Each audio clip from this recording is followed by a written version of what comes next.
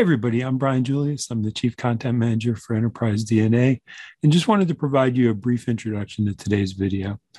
We recently released what we think is an outstanding course on Tabular Editor 3, free to members on the Enterprise DNA platform, and it's soon going to be available on Udemy. And we just wanted to provide a free excerpt from that course today. The excerpt we're providing focuses on creation of KPIs within Tabular Editor. It's not one of the more commonly known features, but we think it stands alone as really good technical content and provides you insight into a feature you may not have explored before. So Antrik Sharma, our Enterprise DNA expert, Microsoft super user, and the author of the outstanding antmanbi.com blog, put this course together and is going to walk you through the KPI portion today. So thanks for watching, and we really encourage you to check out the full content of the course that we'll put in the comment section in the link below. So as always, thanks for watching, and we'll see you in the next video. All right, so in this video, let's take a look at how we can create KPI with the help of Tabular Editor. So as you can see on the screen, I have a matrix which has the month name on the rows. Then I have my total sales measure and an average sales measure that basically computes the average sales of that given year. And then you can see that I have a KPI which shows green for the first row, because in that row the total sales is actually greater than the average sale, but in the second row the total sales is not actually greater than the average sales. That's why we get a red sign, and similarly for March we get a green and April we get a red.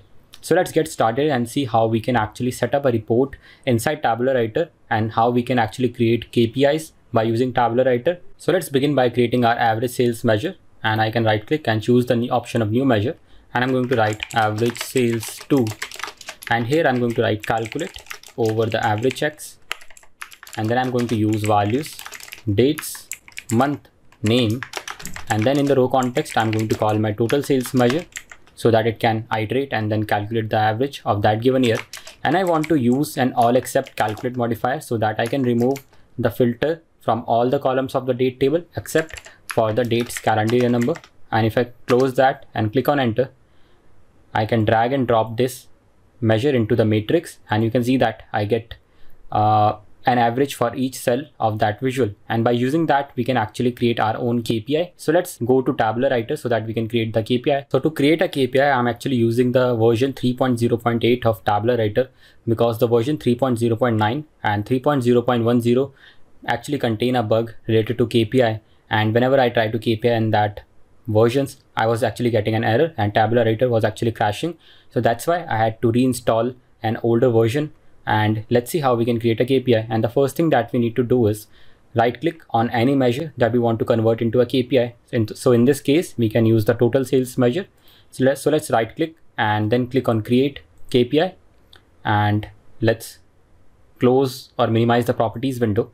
So here you can see that we have three options: status, target, and trend. So first of all, let's declare the target expression, and in here I'm going to call my average sales measure, and then let's declare the status expression, and here I'm going to write a DAX code that will be if the total sales is greater than the average sales, then I want 1, and in case if it is not greater than average sales, then I want a -1. And we are going to use that 1 and -1 to show some kind of traffic light or any kind of arrow or animation inside that matrix. So let's click on confirm and press Ctrl S so that that can be committed to the model. And if I go back to Power BI, you can see that we get a animation or a kind of trend line in front of the total sales measure. So if I remove the value, you can see that we have an arrow. And if I drag the value measure into the matrix, you can see that I get my total sales. And in case if I drag the goal, I get my average sales. And let's drag the status as well.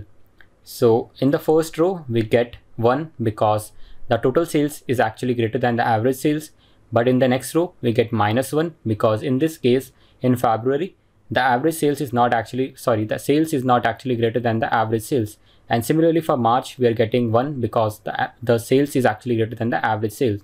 Now let's see how we can actually convert these -1 and 1 into a shape. So let's go back to Tabular Editor, and in the properties pane, you would find something like status graphic. So let's click on the drop down, and first of all let's choose the road signs just to test what we are actually getting. And if I go back to Power BI, you can see that for one I'm getting a green sign. For the months where the sales is actually less than the average sale, I get a red sign. And let's test any other sign as well. So I can choose something like traffic light. So let's find that. So let's click on that, press Ctrl S, and if I go back to Power BI, you can see that I get a traffic light shape inside my matrix.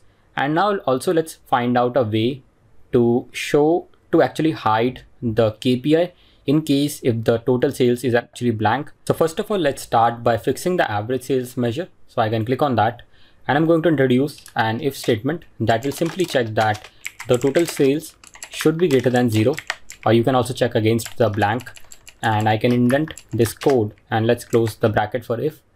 And if I confirm that, you can see that now average sales and the goal part is actually returning a blank for months onward June. And we can go to Tabular Editor so that we can similarly write a similar code so that we can fix the KPI. So let's go back, and here I'm going to write that the total sales should be greater than 0, and let's write another if statement, and let's resize the properties window. So here I'm going to indent my code, and let's introduce another bracket, and it looks okay. So let's click on Ctrl S, and we can go back to Power BI, and now you can see that we only see the KPI for the months where there is at least the total sales. And in case if the total sales is greater than the average sales, we get a green, otherwise we are returning a red sign. And in case if the total sales actually matches with the average sales, then we might actually get a yellow as well. But in this case, unfortunately, the total sales doesn't actually matches with the average sales. So that was how you can actually create KPIs by using Tabular Editor, and I will see you in the next video.